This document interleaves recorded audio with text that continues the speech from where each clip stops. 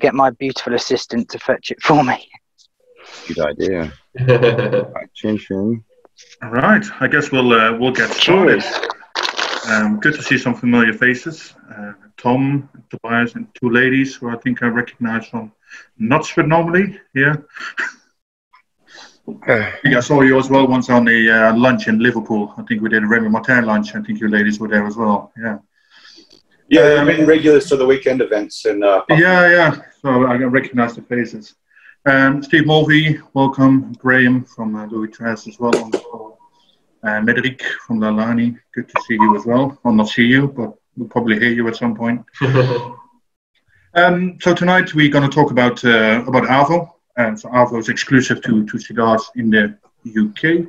As you might know, we started that relationship probably 2.5, 3 years ago, I think, with Paul and Mitchell. And since then we've done quite a few things, including an AVO auction selection. But today we're going to talk about the AVO Improvisation 2020 and 2019. The 2019 was very popular in the UK, and 2020 has just been released. Has had great reviews overall. So we're here to find out a little bit more about AVO, maybe a bit about the background, about maybe Sam's relationship with AVO in the past. I think AVO was a bit of a mentor to Sam. And we'll talk a little bit about the cigars and AVO in general. So if you have any questions, as usual, just put them in the chat box, and we'll ask them away, or we'll get you to ask the question for us if your microphone works. First of all, Sam, thank you again for joining us. No problem, pleasure. I know you could be sitting in the sun. True. I guess to start by, again, for the people who don't know you, to do a quick introduction of yourself, what you do for Davidoff, and your relationship maybe with AVO. Yeah, so I'm within the company more than 11 years, now actually working as a global brand ambassador for the brand Davidoff mainly, and also head of product development, meaning that I'm developing all the blends with our factories in Honduras and Dominican Republic. And beside also with the quality of the cigars, so whenever I hear any complaints, which are only very few, but still I then clarify with the factory or go behind the process what it can be. And so when I started in March 2009, basically just after 2 weeks being in the office in Basel, and I was before in Paris. I remember I came from Paris to Basel on a Sunday, and Monday I started working immediately for Davidoff or for Oettinger. And I had so I was product manager for Switzerland, and one of my brands was AVO. And basically, I mean, 2 weeks in, and I had to do the AVO tour, which is basically a tour with AVO across Switzerland. And basically having different events, visiting retailers. And I was so new in the business, and it was like just after 2 weeks when I met AVO, and he helped me a lot, you know, understanding a bit of the background of the cigars, the whole philosophy around it, you know, and yeah, it was an exciting time. Perfect. As you said, you had quite a bit of, as I mentioned earlier, you had quite a relationship with AVO, because he was a bit of a mentor for you. So how did that relationship come about, or what can you tell us about the man himself? So AVO, if you look a little bit, let's say a little bit in his background, he was born 1926 in Beirut, Lebanon, and he had Armenian parents, and already, you know, in AVO's life there were cigars and there was music. Of course, there was also women, but we don't talk. I won't tell you a lot of the stories about this, but especially cigars and music. And even his father was already a musician, and so that was always something that was a big part in his life. And that's why he was in 1947. He went from Iran. He went to New York to the music school, the Juilliard School of Music. But it was funny. The story actually behind was he was playing piano in the Shah's palace back in Iran, and AVO fell in love with the princess. And the princess also had a kind of an eye on AVO, and the Shah noticed and he said, my dear AVO, I like you as a friend, but you know, I see what can happen. And he basically, he bought him the plane ticket to go to New York and to study on the music school. And yeah, and he was like, basically from the music, he came into cigars when he was visiting Switzerland. He had a friend in here in the early 80s, and he had lunch and, dinner. And after dinner, he was enjoying a Cuban cigar. And he felt like the price quality of the Cuban cigar, how much he paid, was not right to him. And he said, look, if those people can do cigars, I can do cigars as well. And that's basically when his idea started to really create cigars and go within the cigar industry. And so back in 1988, we sold the first AVO cigars in our store in Madison Avenue in New York. And then in 95, we bought basically the brand AVO. And so that was a little bit the background. Of course, AVO was in Puerto Rico playing piano, selling the cigars from his piano, and that's why he made kind of a name of himself, and also explained a little bit his character. He was really a person and gentleman. He had plenty of stories to tell, so he really enjoyed his life. And yeah, he was just a great character. You know, whenever he entered the room, it was everybody just was like quiet or staring at him and having a perfect time. And I believe also that's why we have the slogan today with AVO, savor every note. And that's exactly how AVO was as a person. He was enjoying each second in life. He was enjoying a lot of cigars, a good company, you know, and yeah, a great person. And so how did you two first meet? So we actually met at the airport in Zurich. So I went to pick him up, and I was all nervous because I was reading, of course, a lot about him, you know, all the articles, all the interviews. And then the man comes out, you know, he always had this straw hat, which was actually made in Mexico for him. And then he comes out with the hat and said, okay, that must be AVO. And so we were kind of, since the beginning, we were very close, you know, and you know, I knew about cigars, I knew about tobacco. I was smoking already since 5 years cigars, but, you know, he introduced me a bit about this philosophy of cigar enjoyment, you know, like how to behave, or you know, he was always very relaxed with people, like how to talk to people, you know, all this just his aura was like kind of helping me a lot, you know, and I had a lot of questions, and so we have been on the tour, and so at this time I didn't have a driving license. So you have to imagine, we have this big van, the lady who was helping us on the events, she was driving, AVO was sitting next to her, me at the back with the cigar roller, and then all the rolling table, all the suitcases. And of course, the minute we entered the car, all three were already smoking cigars. And I can tell you, on the highway, it looked like a big Mississippi van, you know, all the smoke coming out from everywhere. People were like giving us signals with the light because they thought that we had like kind of the engine was damaged, you know. So that was it was a funny tour, you know. And all this tour, you get very close to each other, and yeah, it was a great time.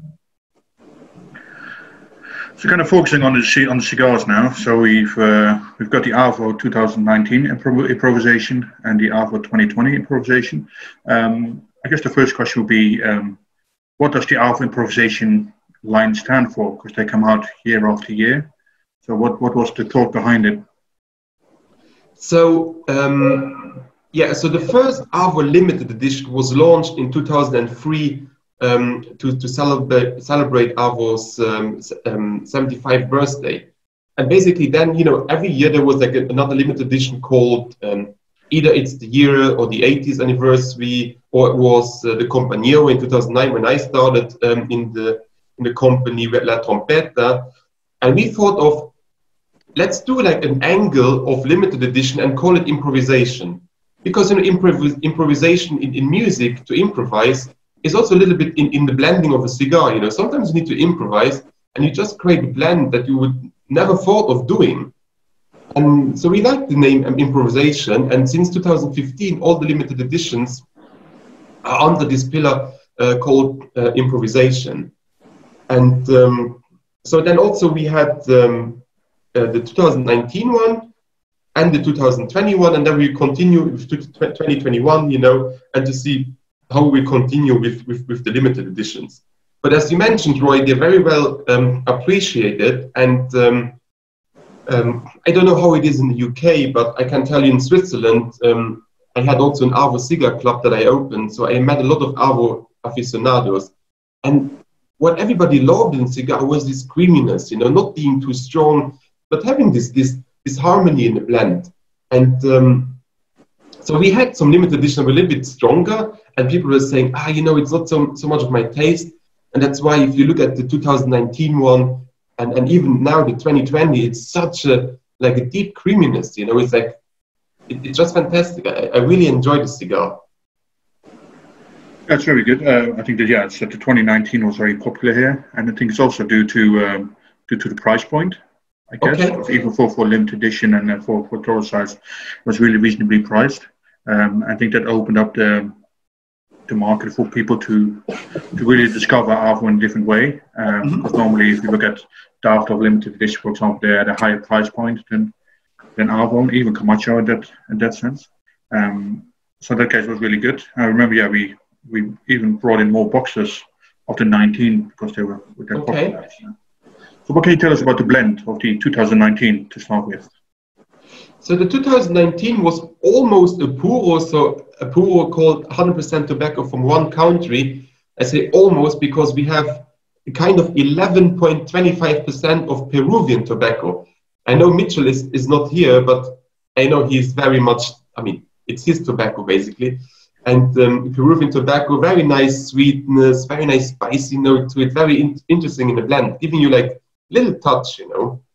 And if you look at the 2019 blend, you have mainly, so filler tobaccos, you have 4 different Dominican tobaccos, Yamasa, Seco, Ligero, and Ligero. So basically, if you look at the blend from on the paper, you would think, okay, it's a quite strong blend.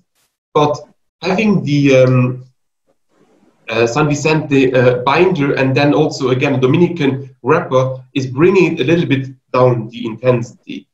But what I very much like about it, you know, you have this kind of earthy notes. You know, you have like this cedar woods, sweetness in it. And I think it's kind of balanced, creamy, caramel, you know, but also some spiciness in it. So I think it's a very, very diverse blend, you know, with a lot of different flavors. And the fact that the cigar is not too strong, you can filter out these flavors easily. And I think that is one of the challenges of blending, you know, because doing a strong cigar, everybody can do it, you know, but doing a cigar that is like quite medium strong and very flavorful, that's kind of the challenge. So how did you start the blending process? Because I assume you were involved in creating the blend for this cigar. We know that normally takes a while.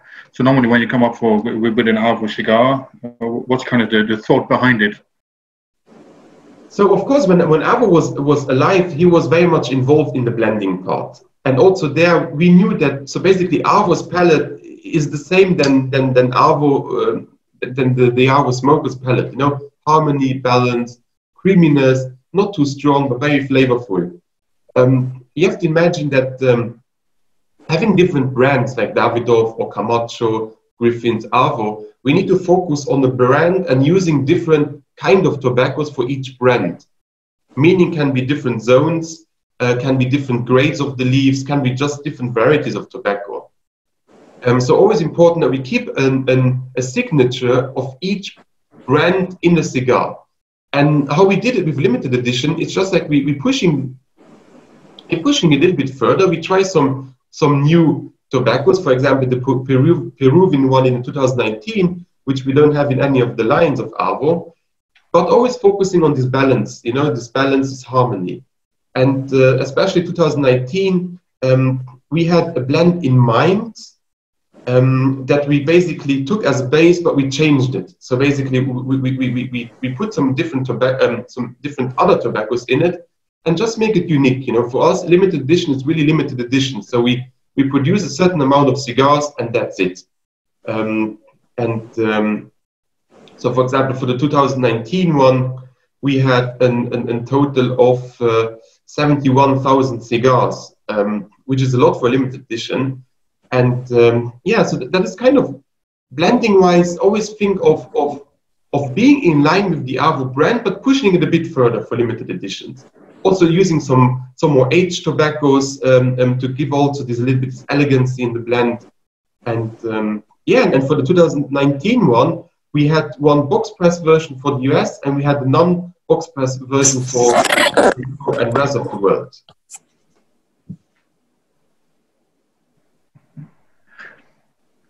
So when you do the blending, we know AVO really liked his music, etc. So how much is the influence? How much is the music an influence to the blending? So are you trying to create a certain tune as such? Sorry? Are you trying to create a certain tune? Yeah. With a cigar, you know. So this is an interesting topic, the music one. So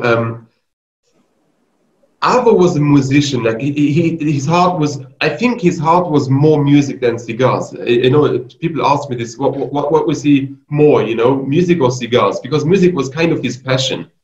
And our master blender Eladio Diaz, he's also very much into music. So basically, the inspiration of creating a blend sometimes comes from music. He's listening to Vivaldi, the Four Seasons, you know, and he gets like, if the music is playing a little bit slower, you know, he thinks of more smoothness in the blend, you know, maybe the grade a little bit more down. If it gets a little bit more dramatic, you know, with something more stronger in the cigar. So this music is influencing a lot in creating a blend. And lately, I had an interesting tasting that was focused on music. So we were enjoying a cigar and listening to classical music very softly, and you can feel that the cigar is turning smoother just by listening to music. On the other hand, if you listen a little bit to opera or a little bit like, you know, like how can I say, like higher voices, you know, the cigar is changing, and I really didn't believe it, you know, but I really using the different senses. Yes, exactly. I really recommend you enjoy your cigar, maybe your favorite cigar, and put on some classical music, or put some tango, for example. Tango was AVO's favorite music direction, and you can see the cigar is more changing in flavors, is becoming more vivid, you know, in a way. And that is a very interesting part, how the music is influencing basically the taste. I think it's about the overall experience, I guess. You know, we always say that when you smoke a cigar, and to try to do it through your nose as well, because you pick up more flavors through your nose. I think when you combine the music side of it next to it as well, you know, it adds a different dimension to the overall experience. Even the color, you know, there is experiments where people in a room, they were eating an apple, and if you turn the lights in the room all red, people are saying that the apple was so much more mature, you know, so much sweeter. But if you change the color into blue, everybody was thinking the apple was too fresh, but it was the same apple, you know. And that's also how the color is influencing you. And I think that is a kind of what you said before, right? It's basically all the senses that can influence how you taste a certain, I don't know, cigar, a certain drink, a certain, yeah. Because I find it often when I smoke a cigar and either you smoke a cigar by yourself, and you get a really different experience than when you smoke a cigar in a group of people, because you know, it's the environment you're in which really impacts how you feel about that particular cigar at that moment. I think Tobias wants to make a comment. Unfortunately, it's a boring usual one, that the suggestion is always, you know, every time, come on. You know, the suggestion when you're doing a tasting of anything, basically, cigars, whiskey, wine, you pick it.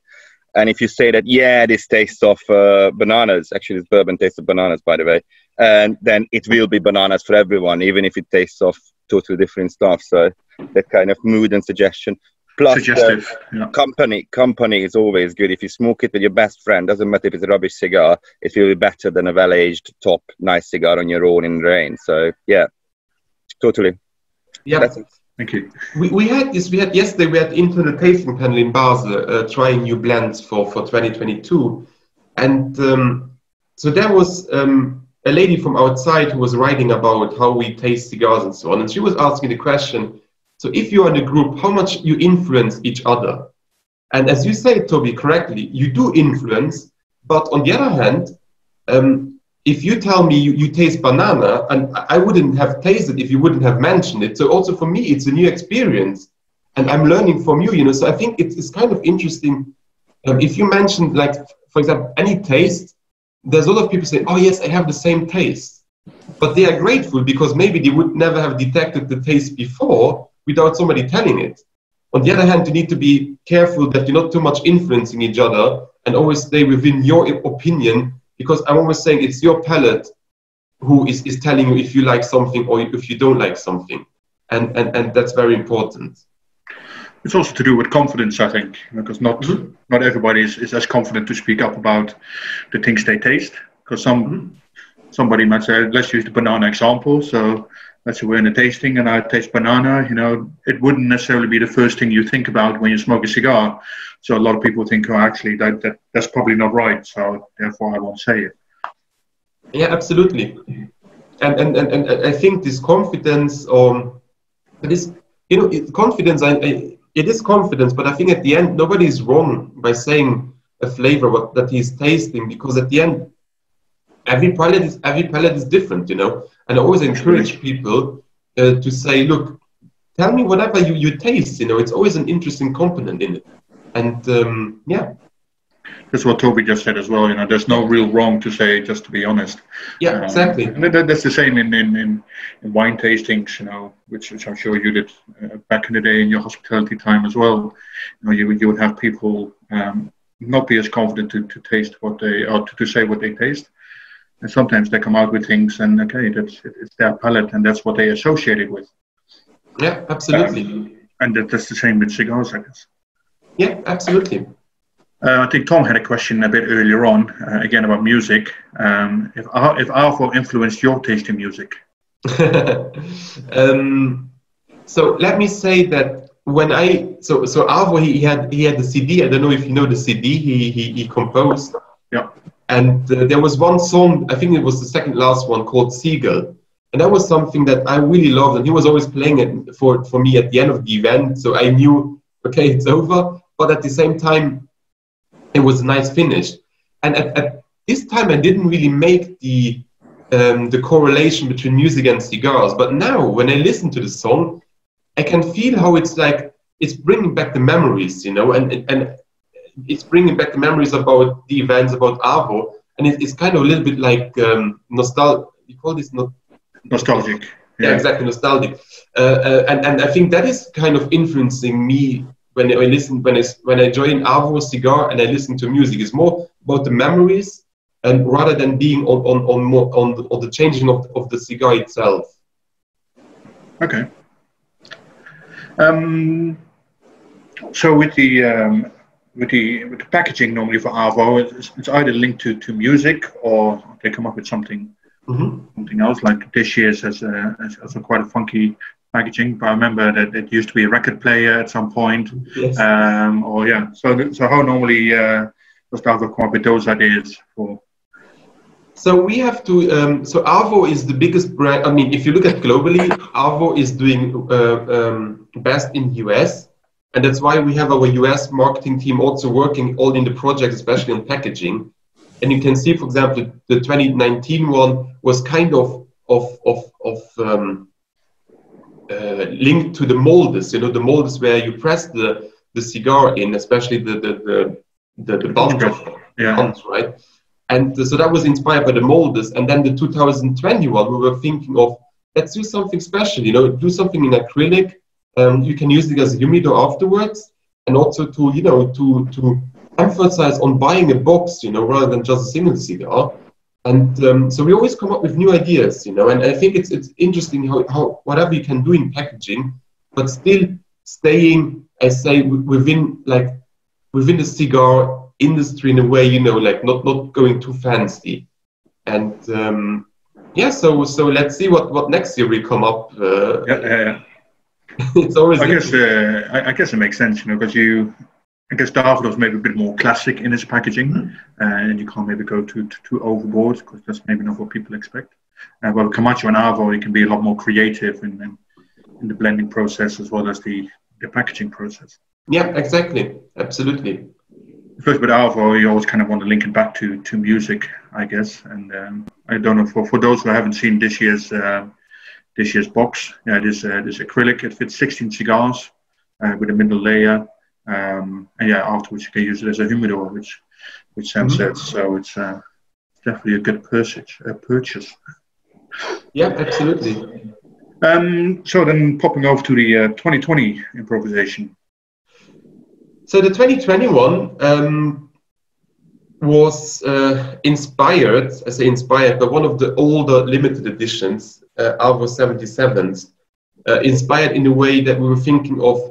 That was such a lovely blend, such a great cigar, and also the format, the 50 times 6.5 Toro with a nice 50 ring gauge, not being, I mean, you get a lot of 54s ring gauges, but 50 is a nice elegant one. And so we had kind of an idea in mind that was also one of AVO's favorite cigars. And of course, we have a lot of old tobacco on stock, but we didn't have, of course, this, I mean, we're talking about 2005. And so basically, what we did is we focus on the taste. And so you have, if you look at the filler tobaccos, the average is 5 years of age. So 5 years of letting the tobacco age, getting mature, getting to its summit of taste. And you have mainly, you have all of the Dominican tobaccos in the filler. Then you have an Ecuadorian binder, which is actually called 151. So this is one of the hybrids that basically we're using as a wrapper on Davidoff. And here are some of the, let's say, lower qualities that how to use the wrapper for Davidoff. We use it as a binder for the AVO Improvisation 2020, and then a nice Ecuador Connecticut wrapper on it. And I think if you because I'm now 1/3 almost done, but you have this nice creaminess, you have this chocolate notes, a little bit of caramel. I'm coming on the second third, it's getting a little bit more nutty, I would say, woody, and also a little bit sweet. So again, here you can see the flavors are easily detectable because the cigar is not too strong, and that is the beauty of this blending when we focus on AVO. So you kind of mentioned the difference of tobacco. So what kind of age of tobacco is being used in this cigar?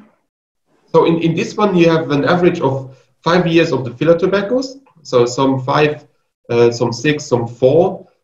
You have a 4-year-old binder, and then the wrappers, because we're using them so fast, they go maximum 3 years old, depending on the limited editions. Of course, for Davidoff, sometimes we have 10-year-old, yeah. But normally they're like 3 to 4 years old.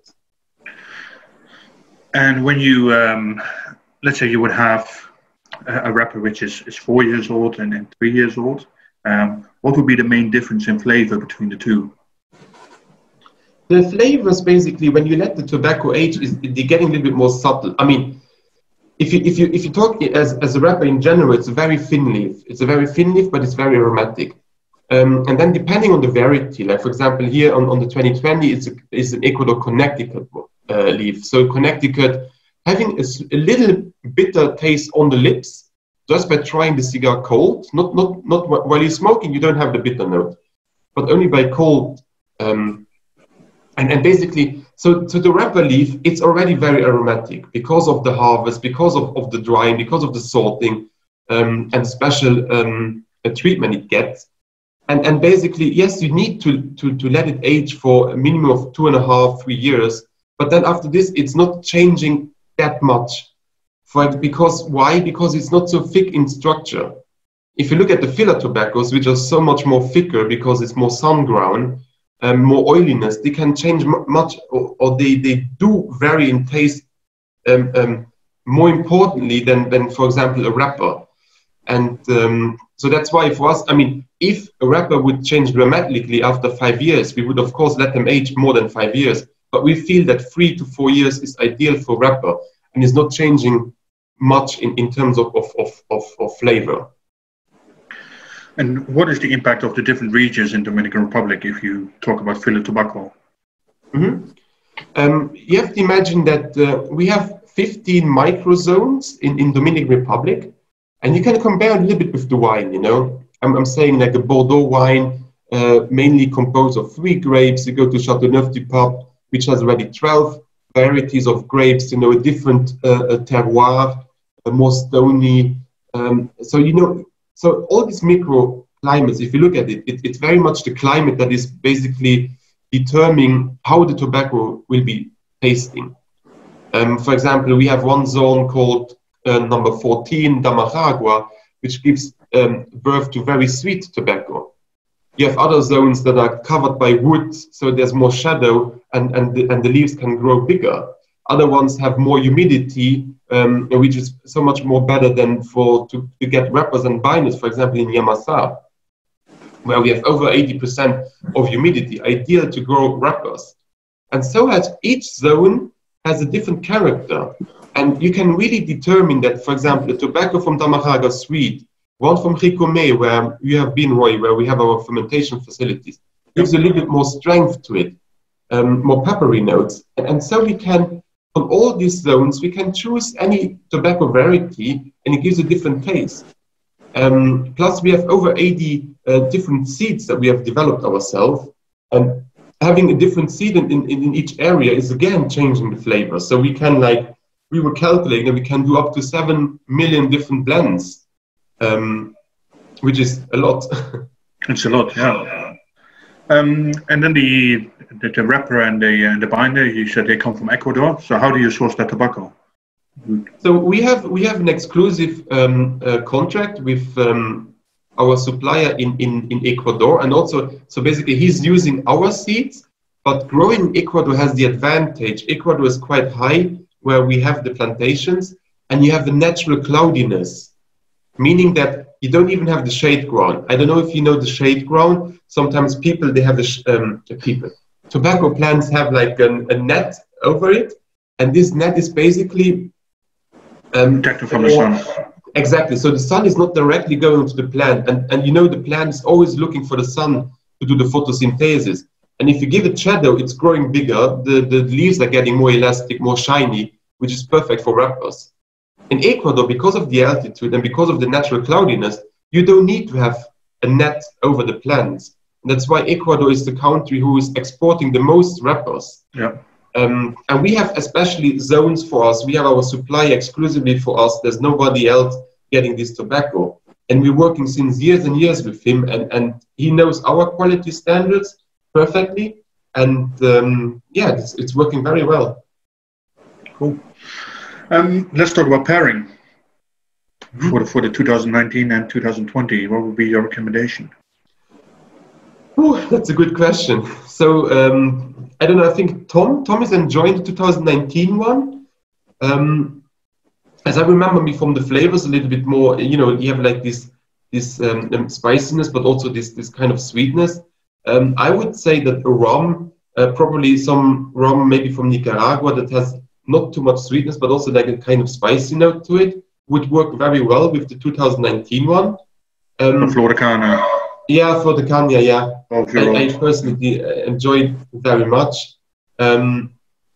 Looking at the 2021, which we have this beautiful creaminess, caramel, going a little bit even, I would say even more sweeter and more creamier. For example, I pair it with a nice white wine, a nice Chardonnay, which gives me a kind of a fruity note to it, which I very much enjoy. But of course, you can also go maybe a little bit more smooth in terms of a whiskey, maybe from Speyside, not too smoky, not too earthy, but very elegant, a little bit malty, could be very nice. And Tom is mentioning a beer. I'm also a huge fan of pairing cigars with beers. Just because you like drinking beer? Not only, but I think it's nice because you get more this liquid, you know, and beer not being too strong, so you can still have the nice flavor of the cigars. Is not so much, let's say, changing your cigar that, for example, if you would pair it with a whiskey or rum. And if you really had to go off track and forget about the whiskies, the cognacs, and the rums, but more kind of liquor-wise, you know, something more sweeter, what would you kind of say? I was interesting. I did once a sake tasting, which I very much enjoyed with the cigars, especially if the cigars a little bit more creamy.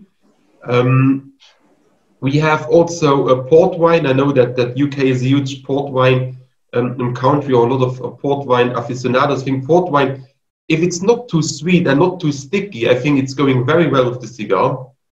Maybe a little bit more fresher, a little bit more cooler in temperature. I see here Midori. Yeah, exactly. So you're going already this in this direction.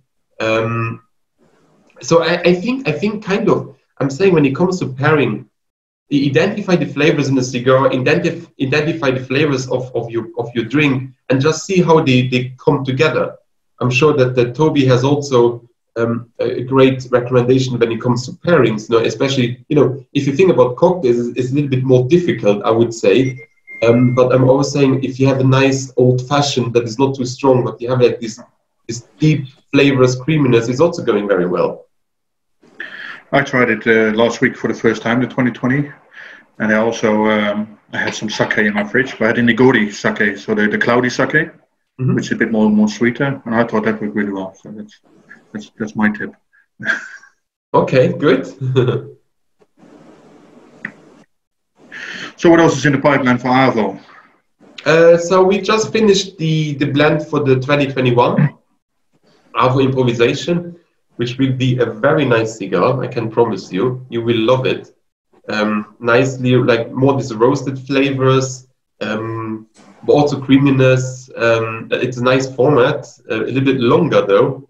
So it will take up to 1 hour and a half to enjoy it.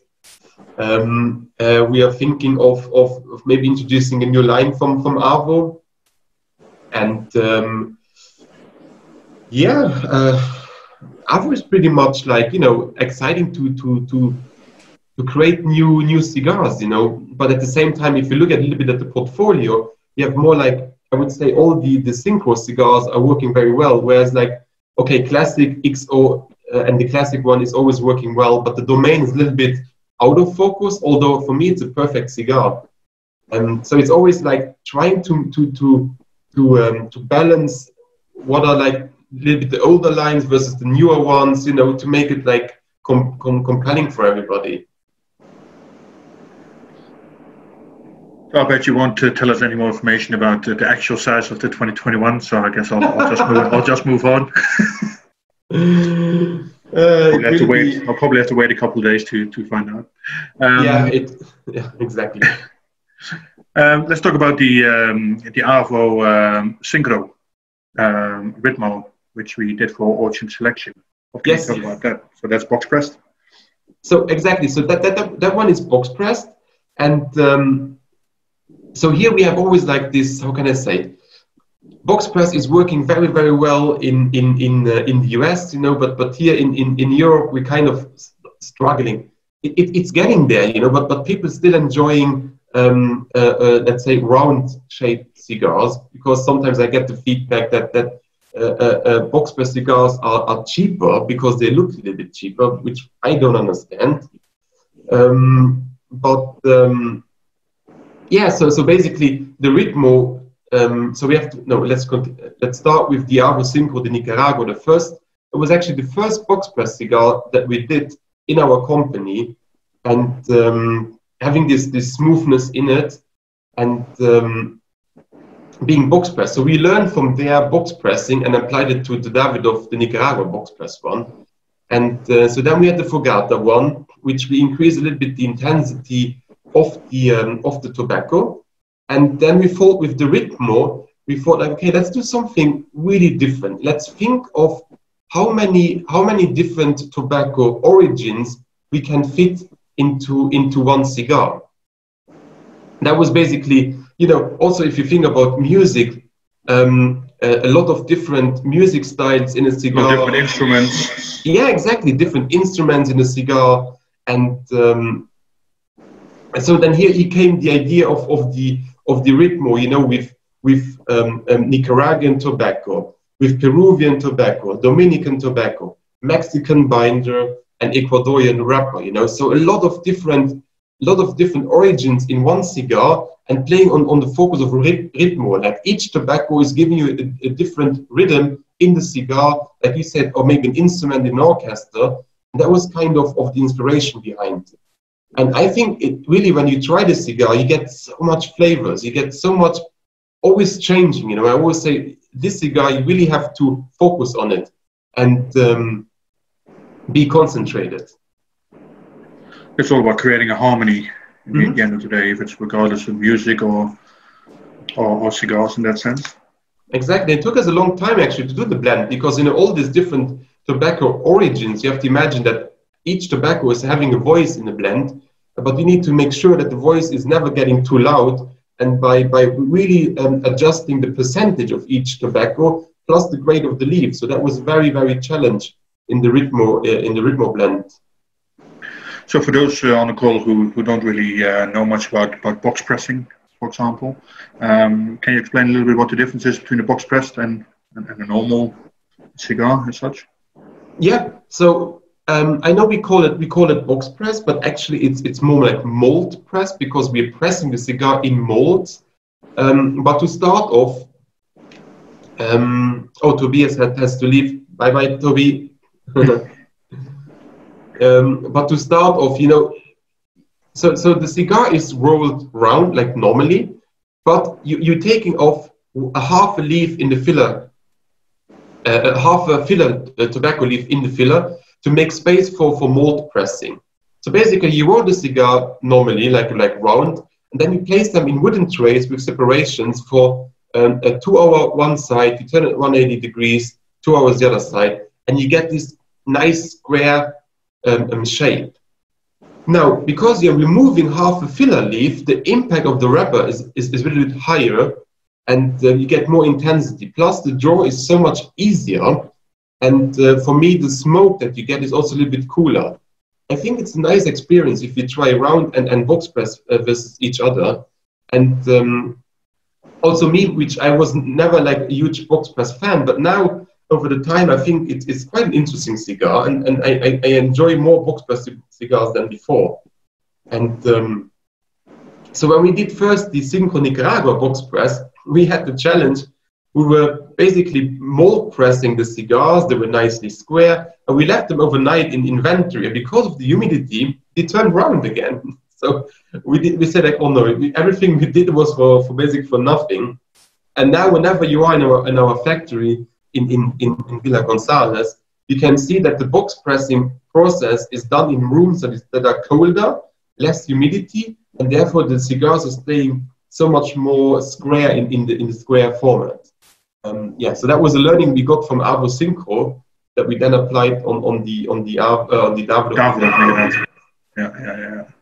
Yeah. Cool. And also it normally enhances the flavor a little bit, or it gives it a bit more punch. Yes. Yeah, by taking that little bit of filler leaf out. I think Tom had a question. Yeah, hi again, Sam. I'm just about to have the 2020 with a nice 2004 port that I got for my wedding anniversary from my lovely wife. And it was about what you mentioned about the binder and the wrapper.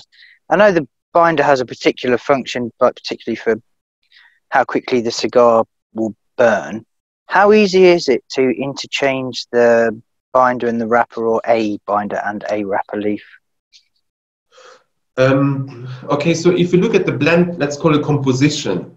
Your filler tobacco is always like your engine, like compared like an engine of car. You know, the filler is determining the strength, is determining the direction of the taste where you want to go.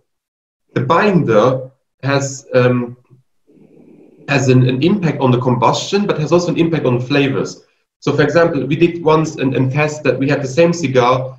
We just changed the wrapper on the cigar, and basically it's, I would say, on the binder can be up to 30% different taste. Now, if you change the wrapper, and so for example, if you have a filler tobaccos that are kind of great secco, so very not too strong, a binder that is not too strong, and you change the wrapper from being like a mild one to a strong one, your cigar is changing by 60% of taste. So this small leaf of the wrapper is incredibly impactful on the blend. But again, I think it's like creating a cocktail. You have kind of a base. Is it vodka, is it whiskey, is it gin? And from there on, you add ingredients. So from there on, we add the binder to see. Sometimes the binder is also, let's say, if you have a stronger filler tobaccos, it's basically taming down the intensity or the strength of the tobaccos. And the same as the wrapper. If you look at the Habano Ecuador wrappers that we have, 702, for example, it gives a very nice creaminess and elegance to it, and also bringing down the strength of tobacco a little bit. So they have different functions, and it's really important that the binder and the wrapper is harmonizing with each other very, how can I say, not only combustion-wise, but also flavor-wise. Imagine if you have a binder that is a little bit too thick, then it's not burning very well, your cigar will not burn even, like nicely and even. So it's very important that the leaves are not too thick, but are very thin and flavorful. And this is really like the main characteristics of binder and wrapper leaves. So in the Camacho Triple Maduro, is the binder leaf the same as the wrapper leaf? It's not exactly the same, but it's all Maduro tobacco. Maduro being, you can imagine, a little bit more oily, a little bit more thicker. And that was when we introduced Camacho. I had a long talk with Krishna Ero about it. And he said it was never the challenge of the flavors, but it was really the challenge of the combustion. Okay. That was for them because the Triple Maduro, and I believe it's the only Triple Maduro in the world that every leaf is Maduro, it is really about the combustion. And so here again, very important is your degree of humidity on each tobacco. Filler tobaccos is around 12 to 14% of humidity. Binder leaves is around 18%, and then the wrap is between 23 and 25% of humidity, because you need to stretch it more and it needs to be nice, shiny, and nice looking for the eyes. And that was for the Triple Maduro, that was really the challenge. And he had many experience, but at the end, he got the right humidity of the leaves and therefore also the right combustion of the cigar. Well, it packs a punch. And the box is beautiful for that cigar. Yeah. It's a powerful box for a powerful cigar. Yes, that's true. Yeah, it's a powerful cigar. Yeah.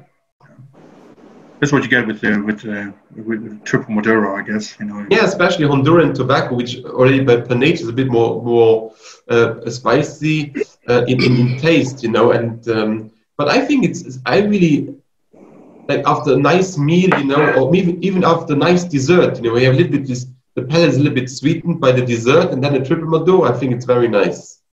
Chocolate, a lot of chocolate. Yeah. So yeah, looking at some of the comments in the group chat, so we've got a lot of fans of the Synchro in the house, so that's a good sign. So we did a good job on that. Thank you. What can you maybe tell us about the quality control for AVO and Davidoff in general? You know, I know that's something which Davidoff really prides itself on. So what is it that we do different than other companies? No, I mean, quality is for us like one of the main focus points, you know. When we left Cuba in '89 and we found a new home with Henky in Dominican, I mean, all this quality process already in place was just fantastic. And then being a Swiss company, I think quality is in the blood, you know. And if you look at watches, if you look at cars or whatever, anything you do, quality is a very important aspect. And quality comes also with precision. When I told you before, the 2019 blend has 11.25% of Peruvian tobacco. I mean, we go so much in this precision, in this detail of each tobacco to make sure that you have a great cigar at the end. And for us, quality, so if you look at, we have 170 process steps to craft one cigar, and there's a lot of quality steps in there. And so sometimes people are asking me like, okay, so why are your cigars so expensive, you know? I tell them, I can do you easily a cigar for £3 when I skip all the quality process, you know? Because actually the quality process is, of course, increasing labor costs, but at the end you have a perfect cigar that is drawing well, that you can really enjoy, and I think that is worth every penny. And I don't know, Roy, you had the experience when you have been in our factory and you see all this process, and then basically you sit in the bus with everybody, and then you sometimes you hear a lot. Wow, with all these process steps, 300 pairs of hands touching one cigar, it's actually not expensive. Because if you see it, so many people involved, you know, so many attention to detail, and it's just fantastic, you know. What I always find fascinating is the way they check the cigar at the end, you know, by feel, just by quickly feeling over the cigar, and yes, they really pick up very quickly if one part of the cigar is underfilled. Yes. So yeah, exactly. So, but what you need to have in mind is each step of crafting a cigar is so important, because, for example, if the agronomist is not harvesting the tobacco rightly, the tobacco is already not the same quality since the beginning. On the other side, if the cigar roller is not putting the strongest tobacco in the middle of your filler, but on the side, your burn will be uneven. So already he has huge responsibility to make sure that we enjoy the cigars correctly. And the same as you mentioned with amount of tobacco, which we are always taking the weight of the cigars, where you can see if the weight is less, of course, there's missing tobacco. Each cigar is checked again, and the cigar rollers are paid by the number of cigars they are rolling, but not like rolling, but those who are passing the quality test. So they have all interest, you know, on focusing on quality to make sure they get more money than producing bad quality cigars. But our rejection rate is under 1%, which is a very, very, very good rate within the cigar industry. This is also that a rolling pair gets a bonus if none of their cigars get rejected for the day. Exactly, exactly, exactly. That's a very good thing. And even after, you know, after the cigars be checked by all the quality control processes, it goes to the labeling and boxing department, and even there, people can still reject the cigar if they feel it's not of the right quality. So everybody has the right, especially supervisor, to reject the cigar at any time of the process. So imagine we have now, since 2 years, we also confectioning the cigars in Dominican Republic, because we were trusting them, because we knew the expertise they have.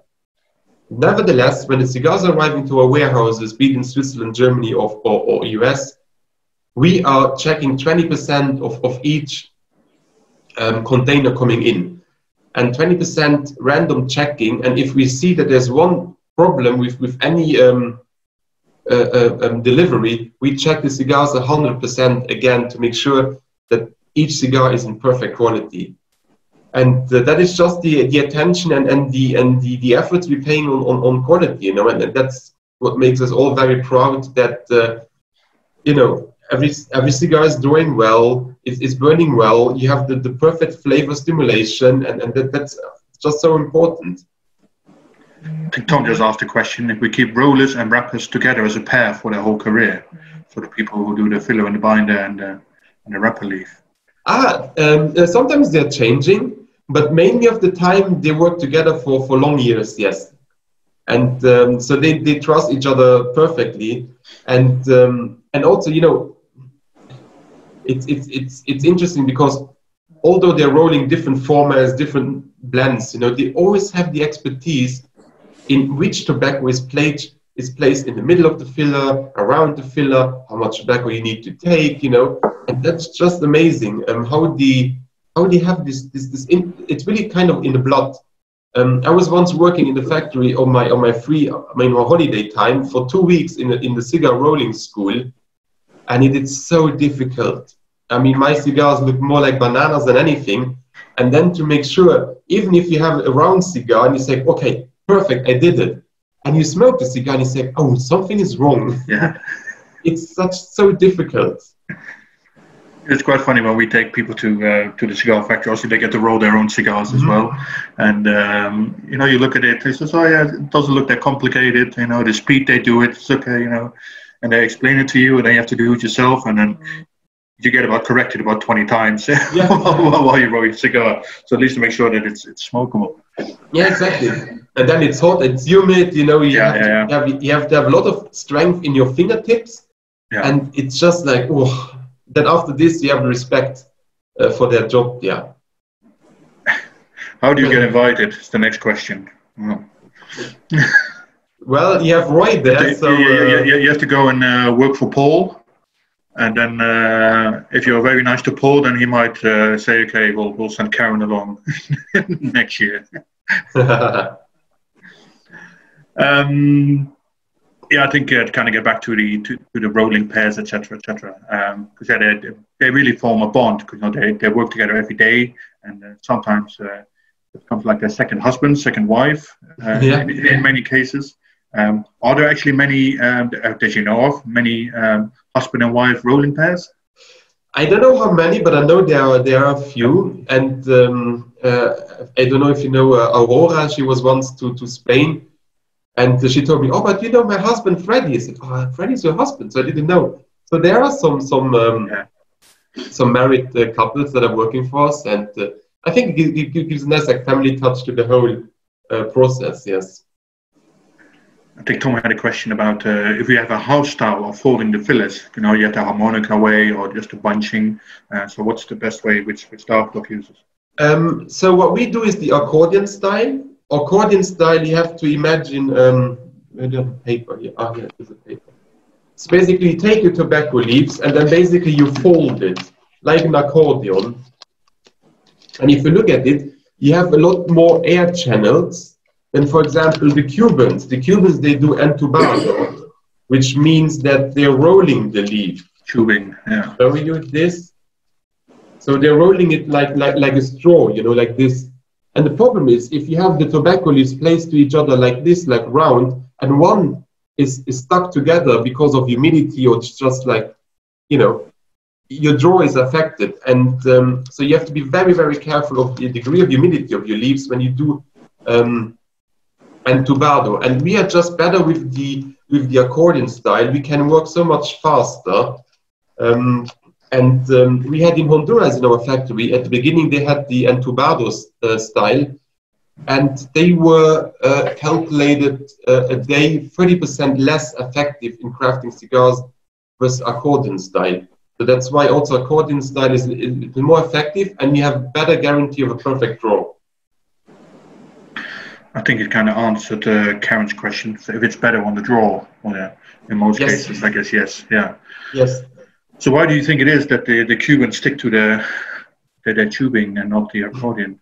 Stubbornness or history or? Yeah, it's history. They have been trained to do the entubado way, and to change this way, it's quite difficult for a cigar roller. We had this experience in Honduras. There is a lot of trial and error, and I believe that the Cubans, they have the way they have been taught, and I don't think they will change this way of crafting the cigars, you know. Although, yeah, as I say, you have to be very careful. That's why recommendation was, when you store the Cuban cigars, maybe not so humid as Dominican cigars or Nicaraguan cigars, which you can store a little bit more humid, and maybe Cuban cigars, maybe a little 2-3% less of humidity, to make sure that not one of the air channels is basically stuck to it because of humidity. One thing of AVO cigars which we haven't really talked about is the Puritos. True. So what can you tell us about that? No, Puritos is I mean, we had the classic Puritos. I remember we had the Domain Puritos. We have now the Synchro Puritos. Puritos is basically, we call it, is a Petit Panetela format. I think it's a 38 times 4 inch. It's handmade. It's handmade. And being a medium filler is basically helping. So if you create a Purito, it's basically always inspired by your long filler cigar, and then all the tobaccos that you're cutting off of the long filler cigars is assembled, cleaned, and then used in the Puritos. But I say it's a medium filler because you have also long tobacco leaves in it and also some short filler in it. And I think Reuter is just perfectly if you have not so much time for maybe a longer smoke, but still it's mainly the same aroma as a long filler cigars. It's easy to carry. You have the tin box, and it's just doing well. Yeah.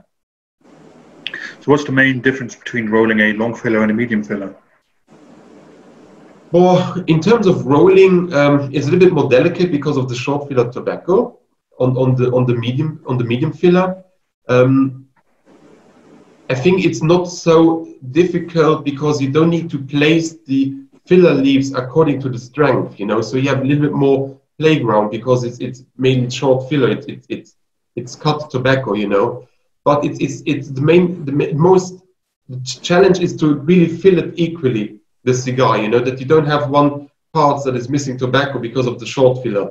And this is mainly challenge of the short filler versus the long filler. Long filler is a little bit more about experience in terms of how many leaves you use, where you place the leaf to make sure it has the right ring gauge. And medium filler, they're rolling it a little quicker than the long filler cigars. So how many Reuters would they make a day?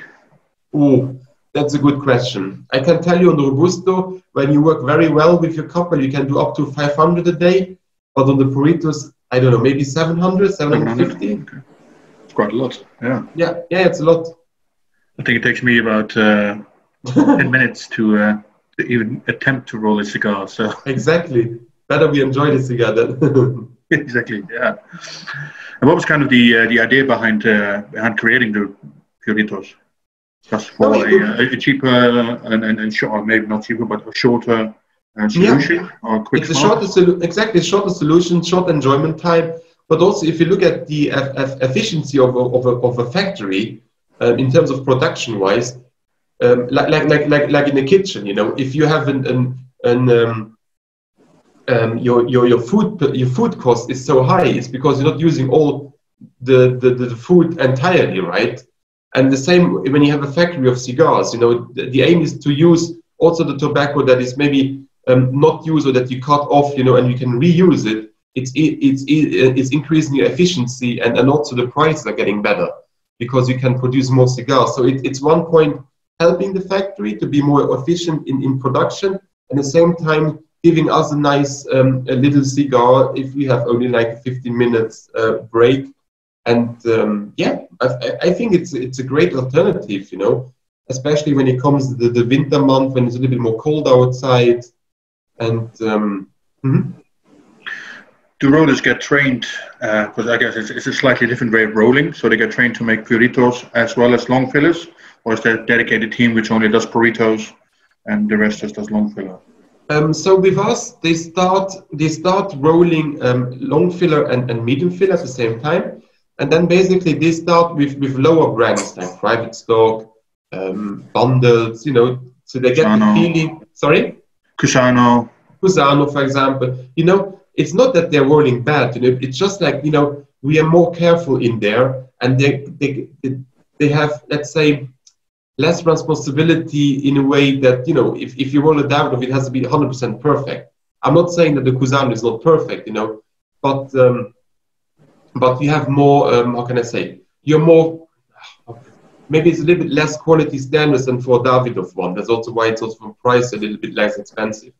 And then by the time they get used to rolling cigars, they're increasing their experience, their expertise. They can go and start with Griffins, with AVO, with Sino Platinum, Sino Classic. And then only when they have like a huge expertise, and I'm talking here about 10 years, then they can step up to be a Davidoff cigar roller.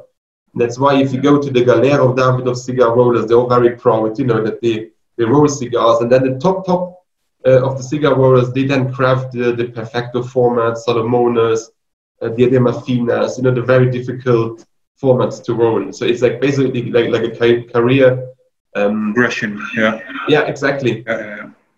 Was also do, I guess, with the tobacco used for Davidoff is probably more exclusive and further aged. So it kind of makes it therefore more delicate and more expensive tobacco. So for people to handle that, they have to be a bit more educated in that sense. Yes, absolutely.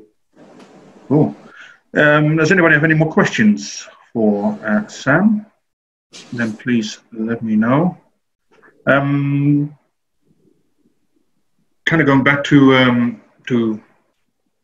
AVO, maybe more the classic line and the XO line. So what's the story behind those?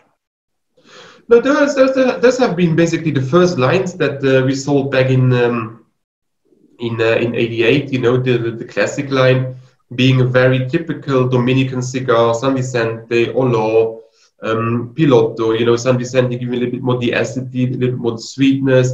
Piloto gives a little bit more the sweet and bitter stimulation. Olor has nice salty touch to it. So that's basically the typical Dominican tobaccos back at the time that we used. And today, if you look at the tobaccos from Dominican Republic, you can do any kind of cigar, being it super strong, very flavorful. You know, it's not anymore these mild cigars that some people still think is the case. And for AVO, it was always the slogan back then was the perfect harmony. So it was really about the harmony in a cigar, and the balance in a cigar, stimulating all the taste buds equally at the same time. And that was basically the philosophy of AVO cigars, you know. Then came Domain, adding a little bit more spiciness to it. We had the signature line, even more stronger. So we were experiencing a little bit with the strength, but always keeping a little bit the same origin tobaccos. That was the key with the AVO brand. And then came Cinco, where Cinco we said, okay, let's think a little bit more out of the box, going to different tobacco origin, using Nicaragua tobacco, like the Ritmo from all over Peru, Mexico, and trying something else, you know, like the black pillar for Davidoff. I think Tom wants to know a bit more about Zino cigars, if you still have time. Yeah, a little bit time we have. No, Zino cigars was basically inspired by Zino Davidoff at the time.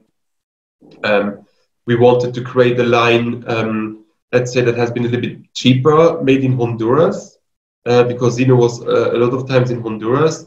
I remember we did in the 80s, we did the Mouton Cadet, you know, together with the wine house. We had this mystery tour in the US. It was just like a kind of already at this time a different, let's say, taste stimulation that we wanted to create with the cigars, and Zino being a little bit less expensive than Davidoff, and then having also another target group that we were focusing on. And so today they're also rolled in Dominican Republic. And also, if you think about Zino, there will be quite some news coming soon. Perfect. Well, I think we've done. Are there any Mouton Cadet left? I don't think there are. No. I think if you're really lucky, you might find some somewhere, but I don't think there are in the UK any left. For sure. I mean, UK would be the market to look for, because I know it's very much vintage. Yeah. But I don't have any left. I think it may be Germany. You might have some shop which has some lost stock somewhere. So yeah, we've nearly done an hour and 50 minutes. So I think it's been good going. Thank you for your time, Sam, as always. Yes, pleasure. I think it's been very informative to find out more about AVO and himself, but also about the brands and the blends we have of AVO, and also a little bit about Zino at the end. So that's good. Next week we'll talk about Camacho with George. George is the brand ambassador for Camacho in the US. So nice. He's a fountain of knowledge, I guess. And we talk about the Nicaragua barrel aged. And that's where the sampler is available online. It's the first time it came to the UK. It's a sample pack of 3. It has a Robusto, a Toro, and a Gordo inside. And some of the filler tobacco is aged in Flor de Cana rum barrels. Yes. So I know we'll have some people probably on the line who work for Flor de Cana, so maybe they can give us a little bit more info on the rum in the background, which could be quite interesting as well. And we'll also get George to talk a little bit about maybe the range we do have in the UK a little bit longer, the American barrel aged, which is also aged in this case in bourbon barrels. So yeah, next week, same time, 6 o'clock. Sampler is available online at C.Gars.com. So thank you all for your time this evening. Thank you for joining. Thank you for your questions. And we hope to see you again next week. Have a good night. Thanks, Roy. Thanks, Sam. Thank you all. Thank you all. Thank you, Paul. Appreciate it. Bye-bye, Tom, Karen, George, Midweek. See you all.